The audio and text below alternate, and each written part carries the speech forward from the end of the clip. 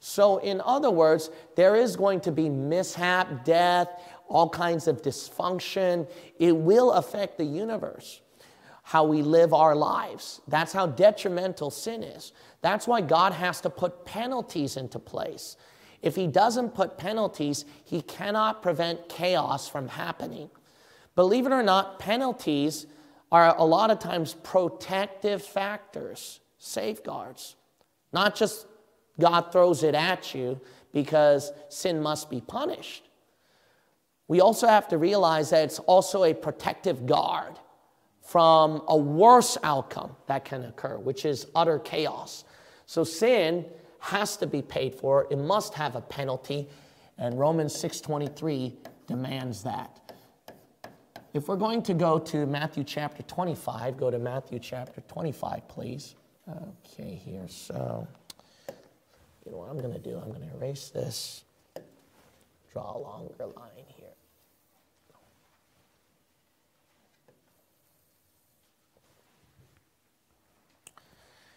Hell, when it was created, I know that lost sinners burn in hell, but believe it or not, for some of you, if you didn't realize it, God did not create hell for you. People might say, well, God sends sinners to hell because they've sinned. I think that's just very unfair. That's a rotten God. Why would he create hell for that? No, he never created hell for you. The intention of hell was for Satan. It was for Satan, not for us. Matthew chapter 25, verse 41. 41. Then shall he also say unto them on the left hand, depart from me, ye cursed, into everlasting fire. But that everlasting fire, hell, is what? Prepared for the devil and his angels. It's for them. It was never for us. Well then, we do realize that because of Satan and his wickedness and his minions, that's what hell was created for. Then why do we go there? Why should people burn in hell for all eternity? Why is God so mean on that? The reason why is because of what follows here. What follows here, let's go back to the basics. Hell is the punishment for Satan's sin, his rebellion against God. He tried to go against God. What do you think God's going to do? Just leave it alone because God is all loving? No, he has to put a stop to that. He has to put a protective factor. That's why he had hell as a protective factor to prevent Satan's chaos from breaking apart everything. But his act, his rebellion, is known as sin.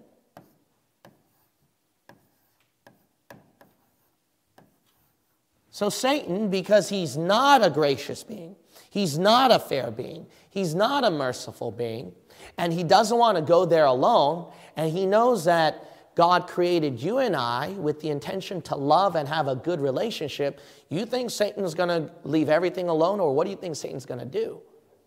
So Satan, he's not a stupid guy, okay? So what he's going to do is, I know why I qualify for hell. It's because of my sin. So if I want to go against God, break his heart, the best thing to do is get these people to join me in this act of sin. And because of that, that's why they're going to go to the same hell as me. That's why we burn in hell forever.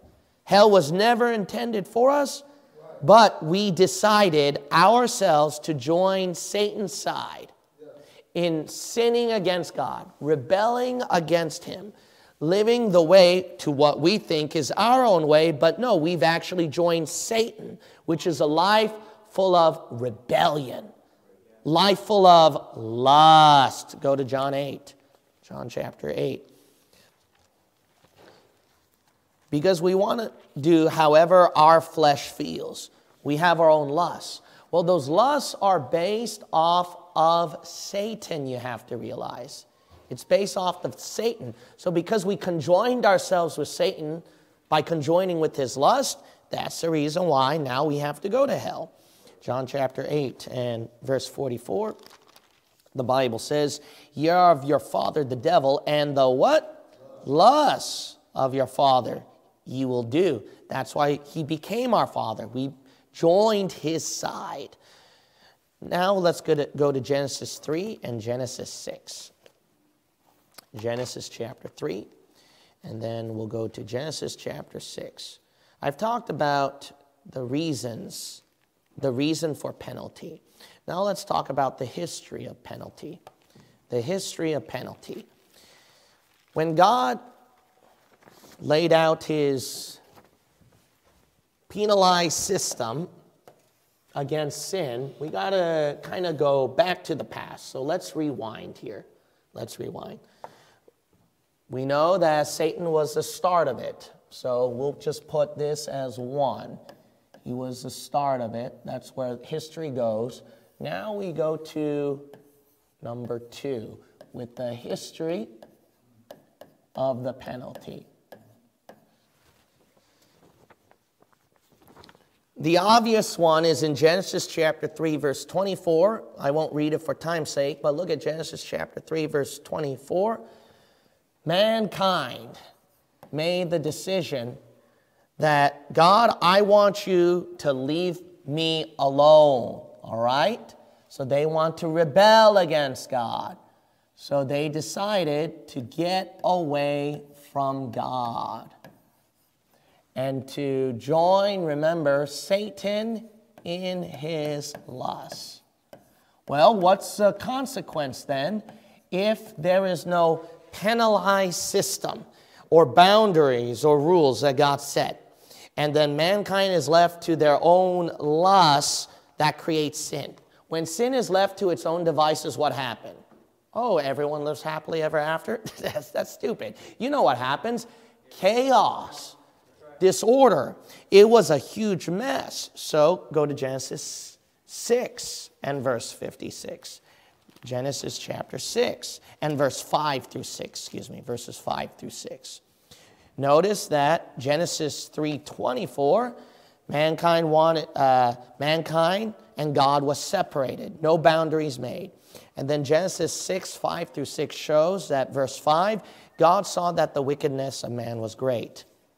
That's why in verse 6, the Lord was grieved. So there was chaos everywhere. It was a huge mess. If you look at verse 13, earth was filled with violence. So I told you that your natural habitat is negatively affected. The place that you live in will be affected by your sin. If you honestly believe your sin will not affect the place that you live in, then you don't understand. You don't know. That's what the world's trying to do, right? They try to pretend that there is no such thing as sin and that everything is relative nowadays. And because they do things like that, no wonder that your city is in a mess. It's in chaos. Now go to Deuteronomy 4, verse 40. Deuteronomy 4 and verse 40.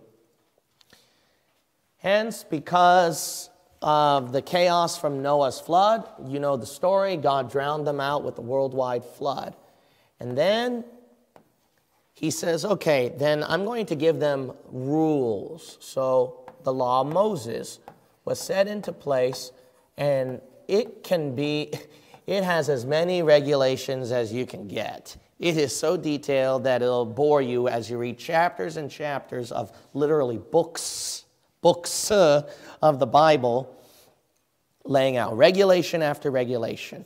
That way they can prosper, succeed in life, prevent chaos, disorder from happening.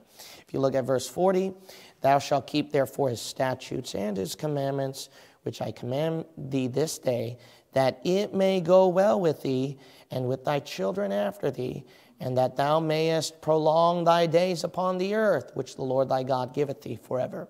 So again, notice right here, notice how people are able to succeed and prosper in life rather than falling into chaos, which is why God laid out all these rules and regulations.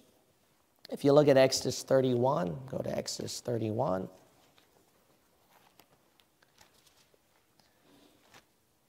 Okay, so God lays out his regulation. But a lot of people don't understand, because sin can become very severe. The law will have to make up for it by being severe itself. It has to follow the severity, showing how detrimental sin is. It's not to show how mean God is or how legalistic God is. It's more so of showing how serious sin is, how hurtful sin can be. So God had to cover all bases. If you look at Exodus 31, verse 15, the penalty of the law was very severe. We see right here in verse 15, 6 days may work be done, but in the seventh is the Sabbath of rest, holy to the Lord. Whosoever doeth any work in the Sabbath day, he shall what? Surely be put to death. So God immediately killed you if you didn't observe the Sabbath during the times of the Old Testament. That's how severe the penalty was. If you look at another example, go to Leviticus 20, Leviticus chapter 20, and we'll look at verse 2. Leviticus chapter 20, and then we'll look at verse 2. Well, I don't see what's the big deal about observing the Sabbath in the Old Testament. To you, the reason why it's not a big deal to you is because your mind and my mind are so finite.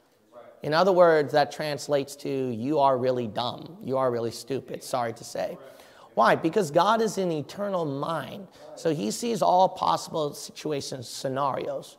Now, the simplistic way to say it, that way our stupid human minds can comprehend it, is to say that when sin is left to its devices, God doesn't put a penalized system, then it negatively affects all of creation around us, correct? It's going to be chaos, disorder. It's going to be a worse outcome. So to prevent a worse outcome from happening, God has to put a worse penalty right there upon that individual before it affects everything around him or her. Did that make any sense right there? So the worst outcome should happen to the individualized person before it can happen to everything surrounding that person. That's why the penalties are very severe. That's how serious sin is that people don't understand. Now, Leviticus 20, verse 2. Leviticus 20, verse 2. Again, thou shalt say to the children of Israel, whosoever he be of the children of Israel or of the strangers that sojourn in Israel, that giveth any of his seed unto Moloch, he shall surely be put to death. And the people of the land shall, not just death penalty, but stone him with stones. Stoning to death is very brutal. But the Lord did a brutal death penalty to show how brutal the act of sin was. But if it was left to its own devices, then the worst outcome that affected everybody is even more brutal itself, which is a whole bunch of people sacrificing babies. See that? So that's why the stoning to death is upon that individualized person. That way people can see and observe, wow, that's how brutal that act of sin is. But they themselves don't realize how brutal their sin is until they see a brutal penalty, right? Of how that sin turns out to be. I don't know if that made sense to any of you. But anyway, the other verses you want to write down from the same chapter are verses 9 through 13. 9 through 13. Verse 27. Verse 27. And the last one is chapter 24, verse 16. Chapter 24 and verse 16. Now, the high standards of the law made people realize how wicked sin is, as I've told you before. The proof of the wickedness and the severity, the brutality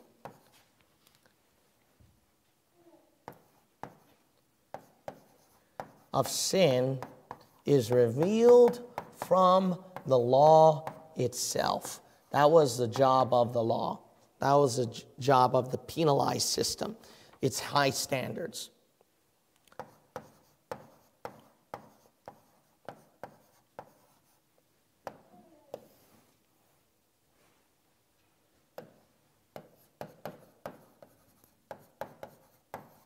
That's Romans chapter 7 and verse 12 through 13. Romans chapter 7, verse 12 through 13. I'll read it to you quickly for time's sake. If you don't have time to turn there, that's fine, but make sure you write it down. But the Apostle Paul wrote that the law was intended to show how wicked and that sin may be really sin. The Bible says, wherefore the law is holy and the commandment is holy and just and good. Was then that which is good made sin unto me? God forbid. But sin that it might appear sin, working death in me by that which is good, that sin by the commandment might become exceeding sinful. Now go to Romans chapter 2, verse 23. Romans 2, verse 23. Now history shows that when God established the law, people still sinned against him, even though they lived religiously. In spite of how much that they lived religiously, basically they were hypocritical. They didn't keep the law.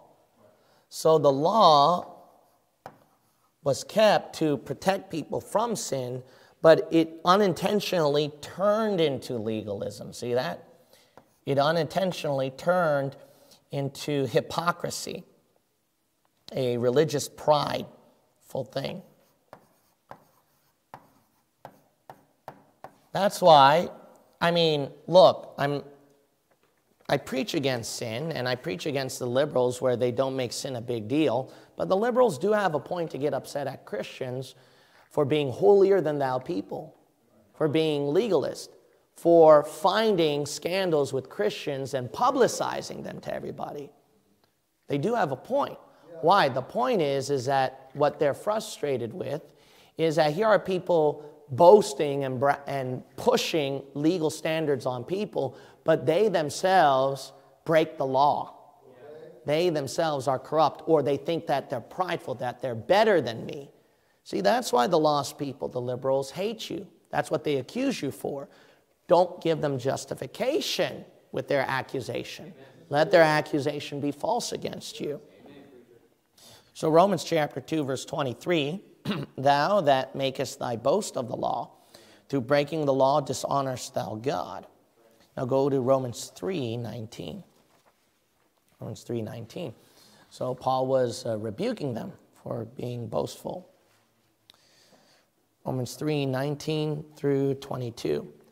So the Lord showed from history that, hey, okay, the law was intended to protect you, but you guys are so wicked that even if you kept the things of the law, there are things there that you break.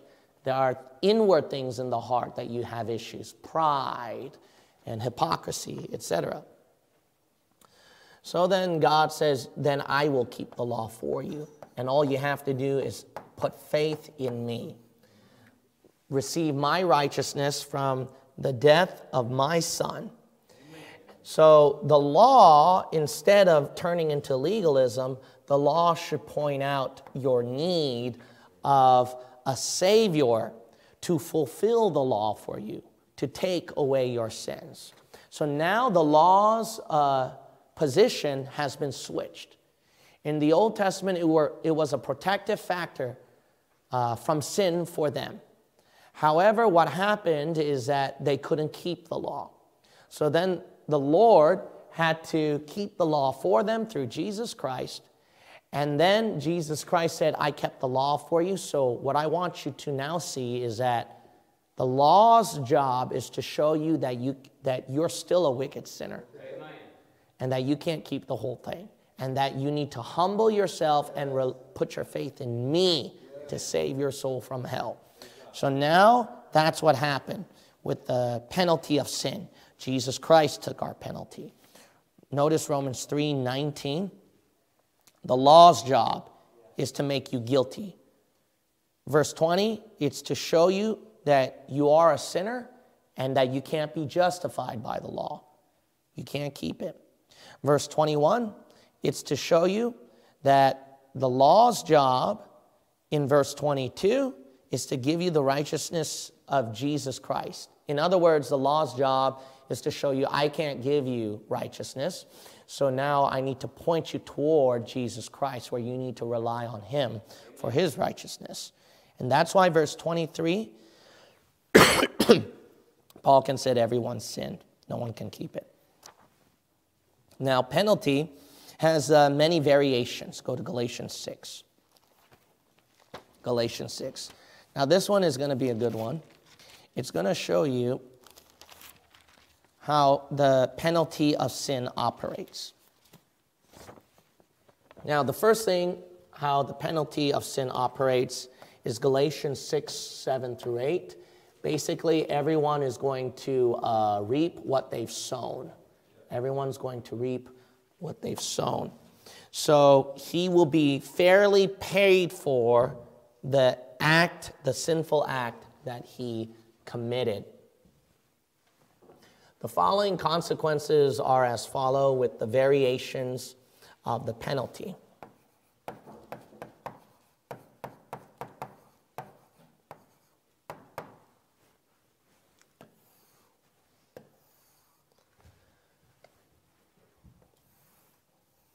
The variations will point out, let's see right here.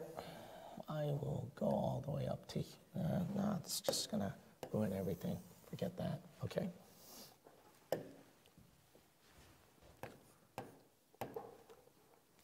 You reap what you sow. Fair payment.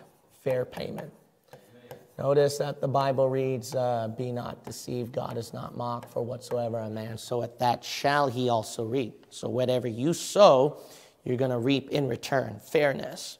He that soweth to the flesh shall of the flesh reap corruption. Now the second factor is Romans chapter 5. Romans chapter 5. So you're done, right? Well, no, believe it or not. A lot of people don't realize how pervasive the negative effect of sin is. So the penalty has to be pervasive itself. The penalty of one sin could affect the next generations. That's another thing. So not just you paying for it, your next generations, your loved ones surrounding you can pay for your act of sin. Well, that ain't fair, you might say. But one must realize how seriously powerful sin is. For example, a teacher's incompetence in class is going to affect the student's knowledge of learning. That ain't fair, but that's what it is. Even though it's the teacher's fault, not the student's fault. A parent's laziness will affect the family's entire income. Well, that ain't fair to the kids, but it's going to affect everybody because of the parent's laziness. Think about the government leader's misguidance. It's only going to affect him, right? No, it affects the whole country. That ain't fair.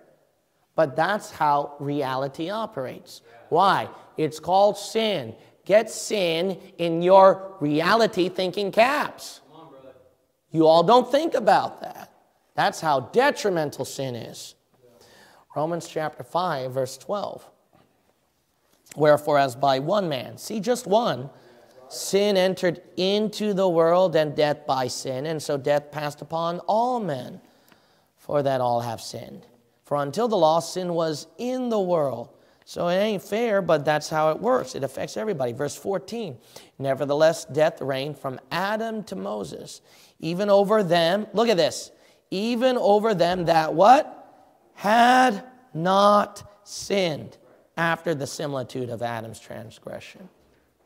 That's unfair. Yeah, you're right, but the unfairness applies to sin, not to God. That's good. That's right. All right, go to Matthew 23. Matthew 23. Depending on how much a person sins, the burning level of hell can vary. So a lot of people may not know this, but there are different burning severe levels in hell. And that depends how much sin that you have committed in your life. So if you're a lost person, then there are different levels of hell depending on how wicked you lived. So go to Matthew 23:14. The Bible says, woe unto you, scribes and Pharisees, hypocrites, for ye devour widows' houses, and for a pretense make long prayer. Therefore ye shall receive the what? Greater damnation. So notice right here that greater damnation. is applied to a religious leader who takes advantage of a poor widow here. Why? Because that's an atrocious, grievous sin. That's worse than other normal sins that you would see likely nowadays. So God has greater levels of hell. Zechariah 8. Zechariah 8. Now here's another variation of God's penalty. There's a difference between what we call punishment and chastisement. Now, some people may not know that. Now, don't get me wrong. Sometimes I'll say that God punishes a Christian. However, that's not, if we're going to talk about actual biblical terms, that's not accurate. Now, I'm not going to get on anyone if they say God punishes Christians, because I say that quite often too, because we know what that means.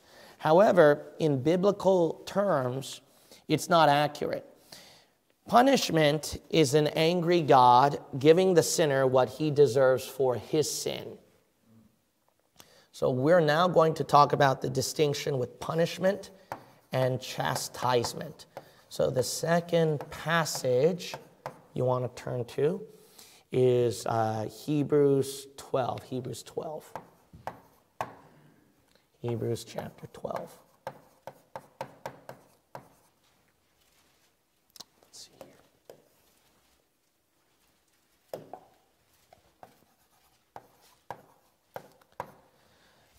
Punishment is based off of God's anger.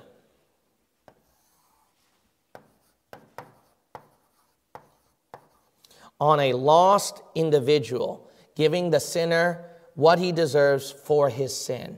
This is toward a lost sinner. Notice Zechariah 8 and verse 14, and then we'll later go to Hebrews 12. I'm in the wrong chapter, sorry. Let's get over there quickly. Come on. For thus saith the Lord of hosts, as I thought to punish you, when your fathers provoked me to wrath, saith the Lord of hosts, and I repented not. Notice right here, we see wrath, and God punished their forefathers. And you do know that a lot of those Jews, they did die and go to hell on God's wrath. So he gives a sinner what he deserves for his sin. Now go to Hebrews 12. Notice that chastisement is get this now, a loving God. He might be angry, but even parents who love their children, they can be upset. But there's love still there, which is why they do the discipline or the penalty against you. Chastisement is based off of love, and it's directing the Christian to the right path.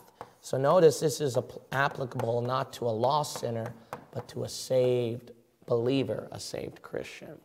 So that's what chastisement is based off of. How many of us got chastised by the Lord? Amen? Yeah, because he's doing his job as a father who loves us. Hebrews 12, verse 6. For whom the Lord loveth, see that? He what? Chasteneth, and scourgeth every son whom he receiveth. If ye endure chastening, God dealeth with you as with sons. For what son is he whom the Father chasteneth not? Now, the proof text that we see here is God disciplining his children, but he calls it chastening, not punishment. But a better proof text is 1 Corinthians 11. 1 Corinthians 11. Now, notice, I like this verse. It definitely proves that God has a different type of penalty upon a saved believer compared to the lost world. As a matter of fact, the Bible even shows that God penalizes his saved children so that we don't share in the same penalty with the lost world. So a lot of times when God chastises you, it's to prevent you from falling into the same judgment as lost sinners. So we go to 1 Corinthians 11, verse 32.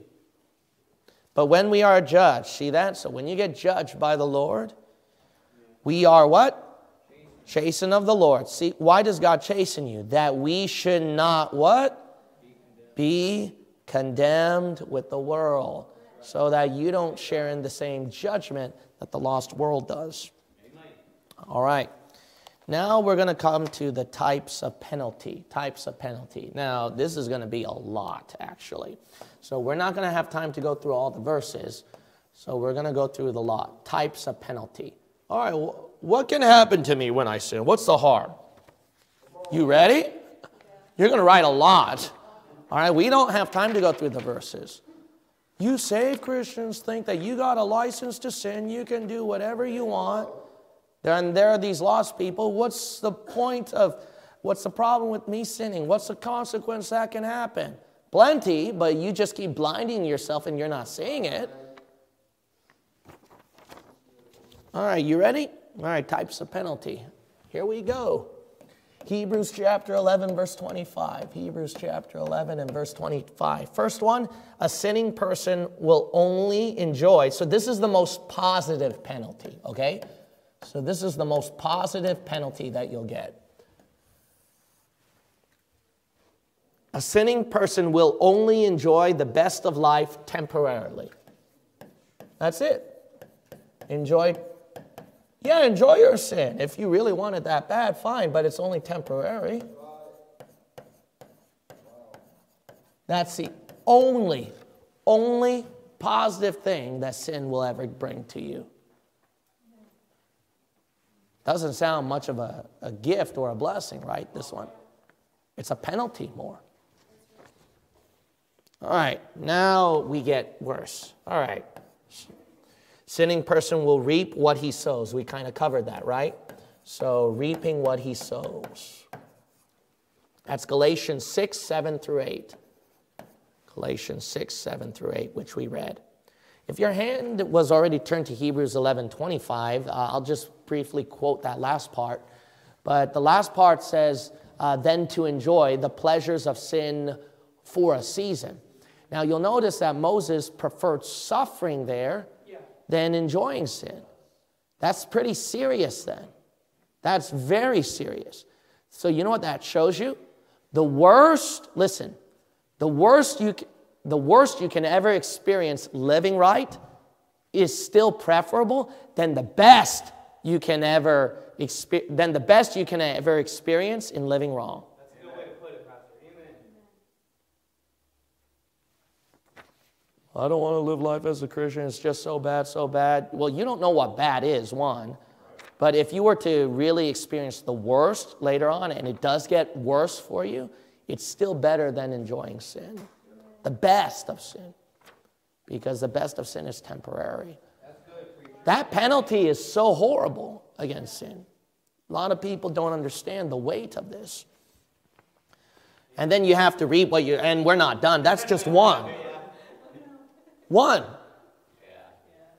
Then you got to reap what you sow. So pay the piper, right? You got to pay the price. Every year you wasted in sin. Every day you wasted in sin. Every hour you wasted in sin. You're going to reap the repercussion of that. Hour by hour, day by day, and stuff like that.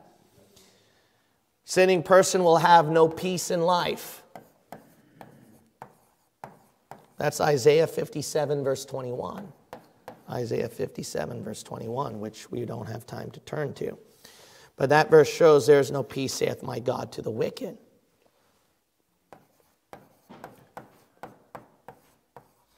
Fourth thing is the sinning person will have to take care of himself. He'll have to take care of himself. Now that sounds like a good word, self-care, but it ain't your idea of self-care. In other words, any problem you go through in life, you have to take care of it yourself. There's no help for you. You have to take care of it yourself. So if you do have a problem and you want to take it to the Lord in prayer, hey, that's going to be ignored if you lived in sin. You have to take care of it yourself. God's going to go, well, no, you always did well without me, you thought, when you lived in sin. So why don't you take care of those problems yourself since you think you can live well without me? So in Luke chapter 12, verse 29, it says, and seek not ye what ye shall eat or what ye shall drink, neither be of doubtful mind. For all these things do the nations of the world seek after. That's the job of the world, is to look at stock markets. The job of the world to always look at their bank accounts. The job of the world to always worry, worry, worry. I have no solution for them. They're supposed to live that way. Why? Because they're living a life full of sin.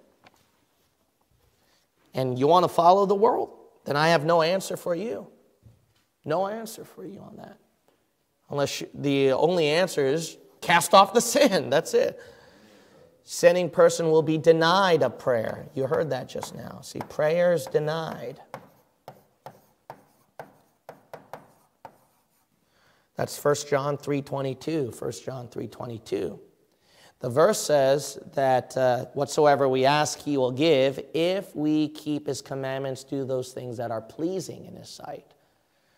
So when you sin, your prayers are not being answered. Well, I pray every day, Pastor. Great, but probably you just wasted your time. Come on, brother. Why?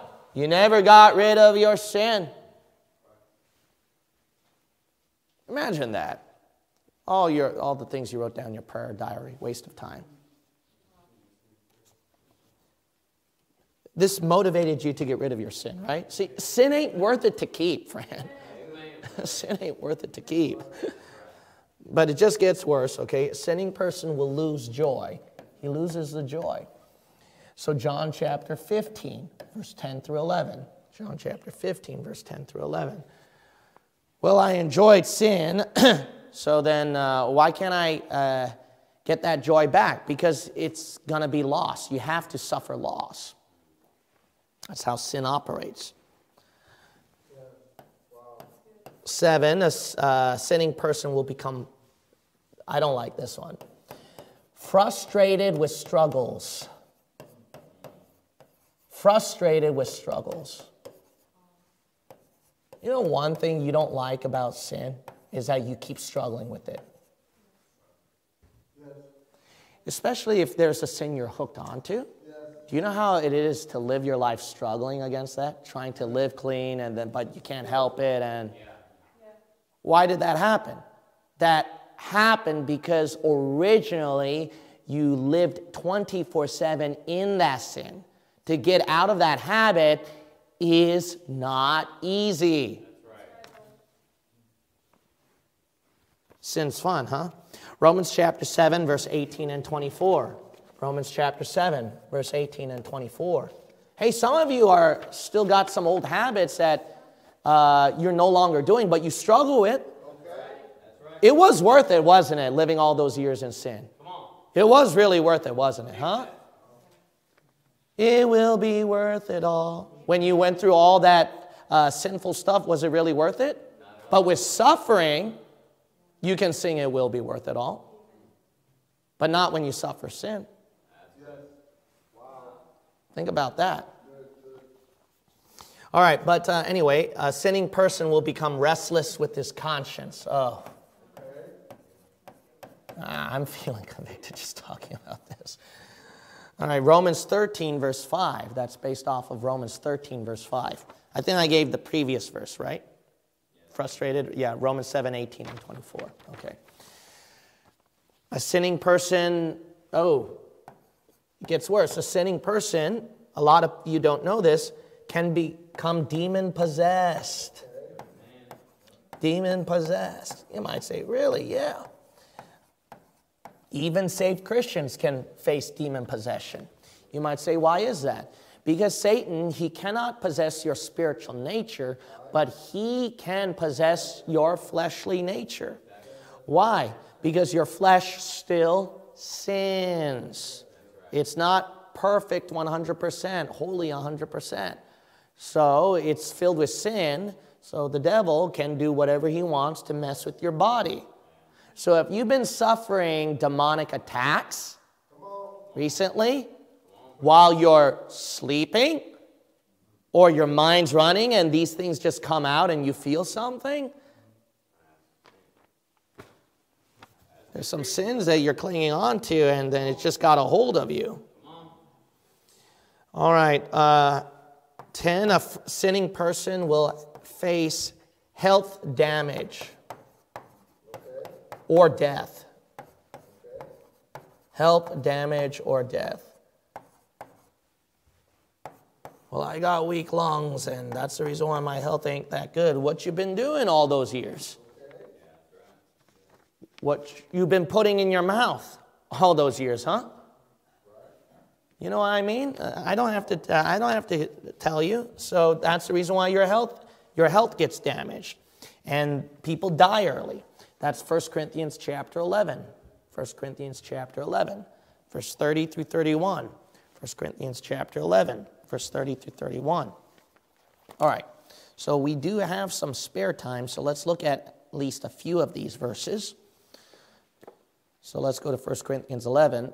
And then, by the way, I get criticisms from people watching me online about chewing on this thing, but know this, I have to take this. Sorry, okay?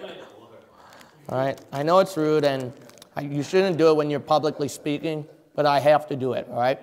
I need it for my throat. Yeah. So I have to take it. By the way, if any of you preach or teach on this pulpit, don't do what I do, please. But I have to do it because I'm still recovering, as you all know. So, all right, look at verse 30. For this cause, due to their sin, many are what? Weak and sickly among you, and many what? Sleep. That means they are dead. For if we would judge ourselves, see, if you were to judge yourself beforehand, we should not be judged. Then you wouldn't be judged with sickness or death. All right. Go to Psalm 31. Psalm 31. But it keeps getting worse. It doesn't get better. It keeps getting worse. A sinning person will face a tragic death. A sinning person will face a tragic death. You know what? When you start to think seriously about sin, when you're dying on your deathbed, that's when it all hits you. And then you realize you wasted your life on a lot of dumb stuff. And then there are regrets, then you start to make up for it, or you go, man, if only I can switch back the time. And so you will not end your life well. Okay. Man, imagine that's a way to go when you die, with a frown on your face. So Psalm 31, verse 10. Psalm 31, verse 10. For my life is spent with grief, and my years with sighing. My strength faileth because of what? Mine iniquity. See, so he wasted his whole life in sin when he's thinking about his life. Now, that's not what you want to think when you die.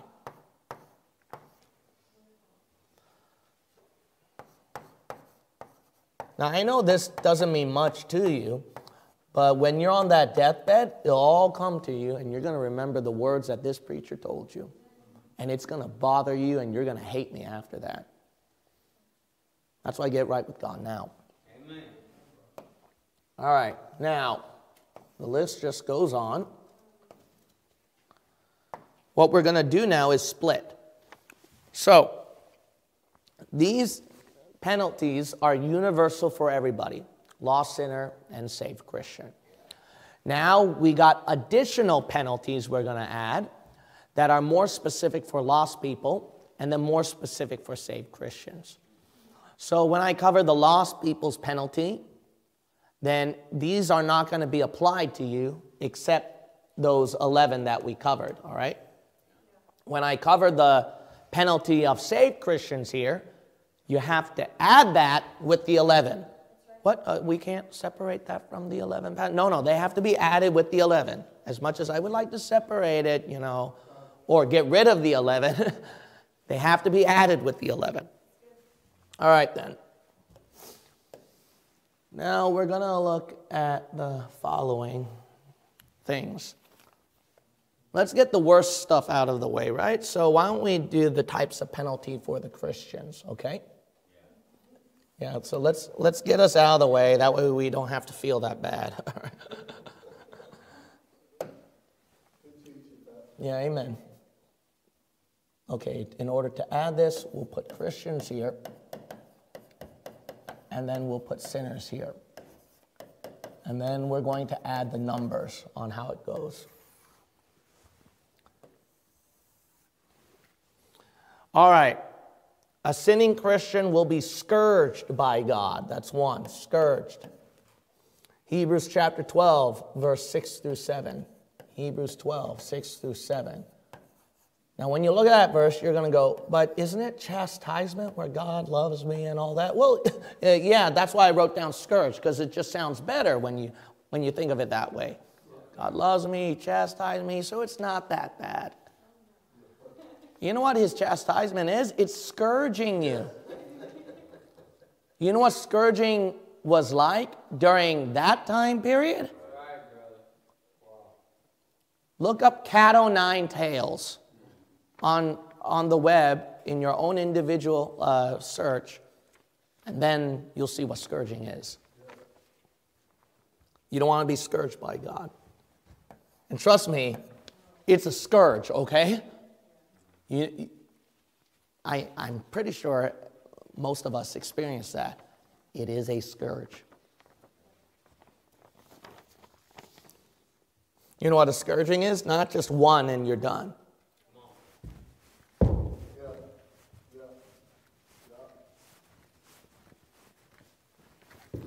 That's what it is.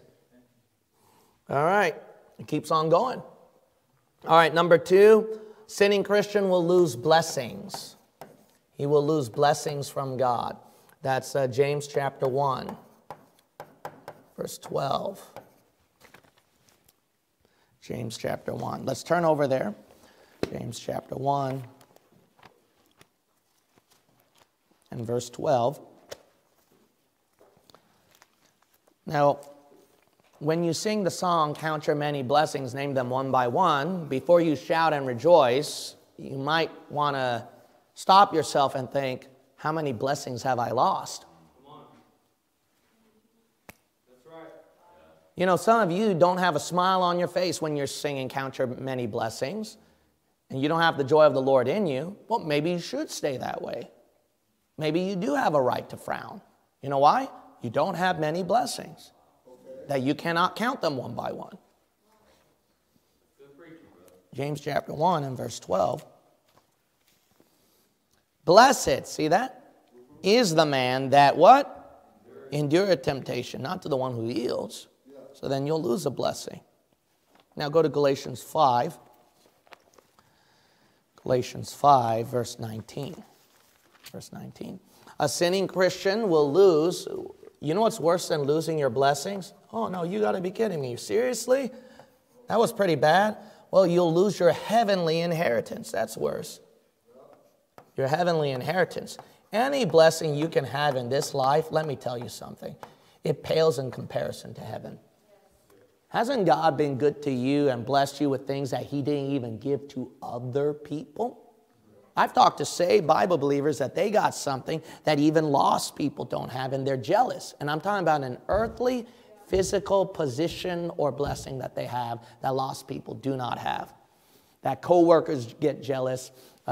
Students within the classrooms, they get competitive, but you get that special privilege or that blessing in the school that the other students didn't have. I mean, I'm telling you, I've heard testimonies from these people. So God blesses his children, which is a wonderful thing that he's given to you in your life. But those things that lost worldly people covet, what God blessed you with, pales so much in comparison to heaven. And you're going to lose that if you sin. All right, now, when we look at Galatians 5:19, now the works of the flesh are manifest, which are these: adultery, fornication, uncleanness, lasciviousness, idolatry, witchcraft, hatred, variance, emulations, wrath, strife, seditions, heresies, envyings, murders, drunkenness, revelings, and such like, of the which I tell you before, as I have also told you in time past, that they which do such things, what? Shall not inherit the kingdom of God. You lose your heavenly inheritance. All right, look at 2 Corinthians 5. 2 Corinthians 5. Now, the worst one for a saved believer, saved Christian, which most of you will know, is the unspeakable terror at the judgment seat of Christ. The unspeakable terror at the judgment seat of Christ. What makes it so terrible? Well, His grace is unspeakable, amen? It's so deep and profound that the half has not yet been told. But I wonder if that can be applied to the terror at the judgment seat of Christ. Wow. This is good. Oh, the half has never been told. I wonder how much that applies to the judgment. So whatever I tell you, ain't even the half of what you're going to get at the judgment seat. Why? Because of sin. Sin. That's how awful it is. That God won't even tell you what the terrible thing is. 2 Corinthians chapter 5. All I know is that you have to believe it. It will be terrible. When He says terror, it's terror. 2 Corinthians 5 verse 10. For we must all appear before the judgment seat of Christ, that everyone may receive the things done in his body according to that he hath done, whether it be good or bad. See, you're going to give an account for good or bad things you've done in your body at the judgment seat. Why? Knowing therefore, see, the terror of the Lord, we persuade men, but we are made manifest unto God, and I trust also are made manifest in your consciences. He doesn't tell you what the terror is. He doesn't speak to you what the terror is. He just says that it's a terrible thing. All right, now we're going to cover lost sinners. If you're not saved in the Lord Jesus Christ today, you do want to get saved, because then you won't have any of these penalties applicable to you. The easiest is getting saved today. You can ask any one of us, and we'll be happy to show you how to get saved immediately, and all these penalties I'm going to show to you is automatically canceled. But if you're not saved in Jesus Christ, if you're not 100% sure that you'll go to heaven after you die, and you turn out to be a lost individual, then these are the following penalties you will have. A lost sinner will have nothing work for good. Nothing work for good. Now that's a promise that all saved Christians have, even if they're backslidden, even if they sin. But lost people will have none of that. Anything that they do in their life is not for a better thing later on. You notice how lost people always try to find in tragedy or when bad situations happen, that they try to find out some better purpose or silver lining, within that. They always try to do that, but there is no such thing with them. Romans 8:28 says, and we know that all things, if you look at that verse, Romans 8:28, and we know that all things work together for good to them that love God, to them who are the called according to His purpose, those who are saved. A lost sinner will live a life of defeat. Life of defeat. You know why they always talk about we shall overcome? They always have to encourage people. Do you know why they love positive preaching? You know why they like that? Nice things to say from you. Do you know why they always like that so much? Because there is no good news with them. It's always defeat, a life of defeat. So they want to be lost in a fantasy where they're always winning and good things are happening to them. That's good. That's good preaching, bro. Wow. So if you look at 1 John chapter 5, 1 John chapter 5, but a saved Christian, you'll win at the end. Even if you're a sinning saved Christian, hey, you're still going to win at the end. Jesus Christ is a winner at the end, and we'll be the winners. 1 John 5:5. Who is he that overcometh the world? But he that believeth that Jesus is the Son of God. See, you win in life. If you feel like you're living a life full of defeat and you're a saved Christian, you shouldn't think that way. Victory is yours to claim. Amen. You just don't live like it, see? That's your only issue. But you are in it. You are in victory. You just need to live like it. Now, go to 1 Corinthians 2. 1 Corinthians 2. A lost sinner will have no God to guide him to truth. A lost sinner will have no God to guide him to truth. He is left to his own natural devices. Well, I'm a truther, and I know everything, all the corruptions that's going on, and I'm all for truth. I'm into higher ed. I study so much that I'm more into knowledge, knowing more. And no, if you have no God to guide you to truth, all of that is just babble that you're getting into. Information of babble. That's 1 Corinthians 2, 10 and 14. A lost sinner will have no God to guide him to truth. No truth. No guidance of truth.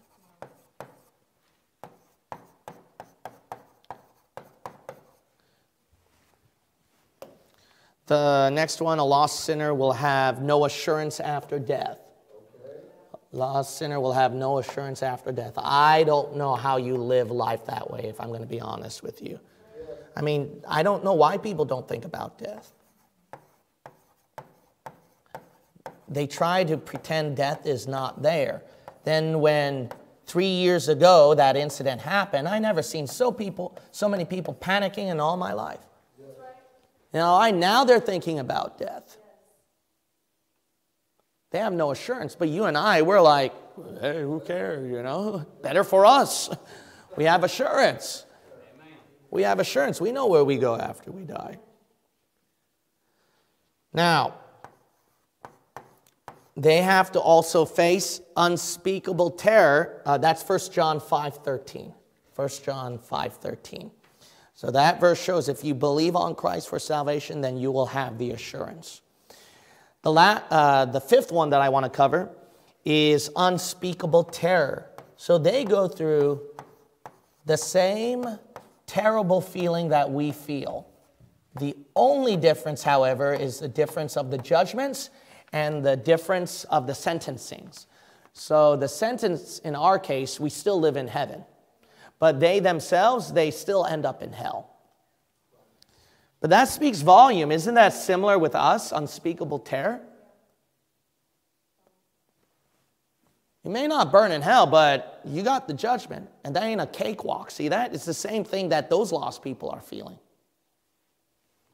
Something for you to think about. But anyway, I know, we're done with us, so let's not talk about us anymore, okay? Revelation chapter 20, verse 11 through 15. Revelation chapter 20, verse 11 through 15. So that's unspeakable terror at the great white throne of judgment. So lost people face a separate judgment called great white throne of judgment. Saved Christians, they go to the judgment seat of Christ instead. They also call that the bema seat. Now the last one is, which is the worst, and everyone can pretty much guess this. Where does the lost sinner go after he dies? What's the ultimate penalty? He burns in hell forever. And that's Revelation chapter 21, verse 8. Revelation chapter 21, verse 8. Now, sir, ma'am, if you are listening to this teaching, if you're a saved believer, sin ain't worth the price to pay. It's not a game.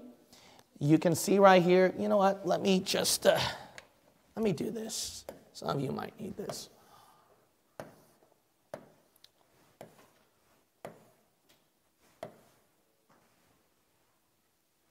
Okay, so let's count our many penalties and name them one by one, okay? So you notice right here that if you're a saved believer, you can only enjoy temporarily. That's the only good news I can ever give to you. You know what? I don't covet lost people. I actually say this, well, I hope that they really are happy with their decision that they made and they'll enjoy it the best that they can. I actually say that. You know why I say that? Because I know it's temporary and that's the only good news they'll ever get. That's the only good news, is enjoying temporarily, but that don't sound like good news anyway. You reap what you sow, you get no peace, you have to take care of yourself. In other words, you do have a right to be worried. So if you are worried and you're messing around with sin, I can't say calm down or help you out. All I can say is Well, you're doing the right thing. Just keep on worrying. Your prayers are denied. You lose joy, so you're never happy. You get frustrated with struggling back and forth, and you can't get victory. Your conscience is never giving you a break. You always feel guilty or bad. Devil has a control or a hold of your life and oppresses you or possesses you. Your health is damaged, and you could possibly even die. And you end your life in tragedy. Nothing good about that. Added on top of that, you go through scourging by God. So God has to scourge. I don't know why it keeps doing that. You have to get scourged by God. And a scourging is not just once. It comes down a lot. It lands on you just like, bah, bah, bah, bah, bah, bah, like that. You lose blessings from God. You lose your heavenly inheritance. And worst of all, you face unspeakable terror that the same emotion that lost people feel at the judgment. If you're a lost sinner, you have to go through all of that, but you don't get these 4 things like saved Christians do. Instead, the replacement is these 6 factors. You get nothing working good for you. Nothing works for good. Everything is a life of defeat. No one guides you to truth. You have no assurance after you die, so you live in fear.